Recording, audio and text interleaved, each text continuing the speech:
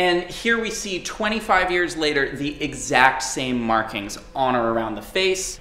We have the small of the back here and across the forehead. Extensive scientific testing was done of objects 119A and 119C, and it showed that these are not organics. They're not radioisotopes, nor are they the rare earth metals you'd expect to find this deep. 4 independent studies were performed, and they revealed no scientific consensus.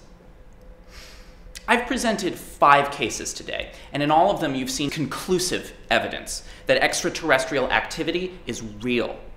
There's no debate. There's no controversy. There's no uncertainty. What we need to do now is learn from the past and prepare for the future. Thank you.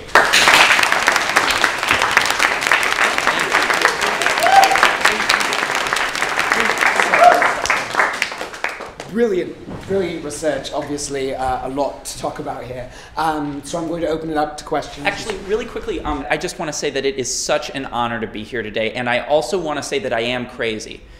All right, you in the front, go ahead. I mean, I was gonna, can you come back to me? Sure. Okay. Anyone else? Any other questions? Anyone else at all with any kind of question?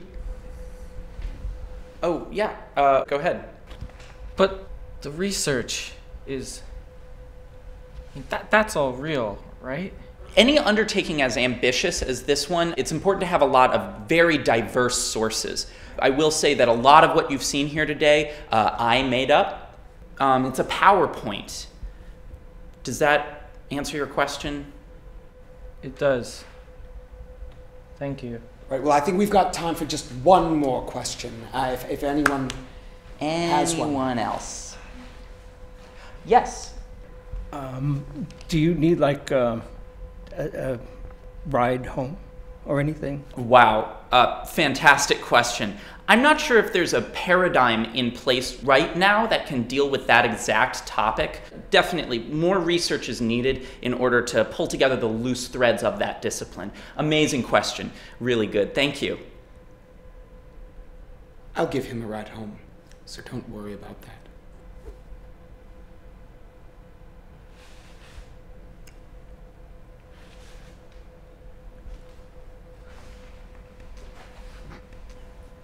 Right, well, that concludes this lecture. We have plenty of other good talks this week. Please, the schedule's posted in the hall. I myself am giving a talk Thursday afternoon, 2:30. Please make sure to stop by there. I'll see you all there. Can you hear me? Yes? Well, I thought that went great. Thanks so much for setting this up, and it was really great to meet you.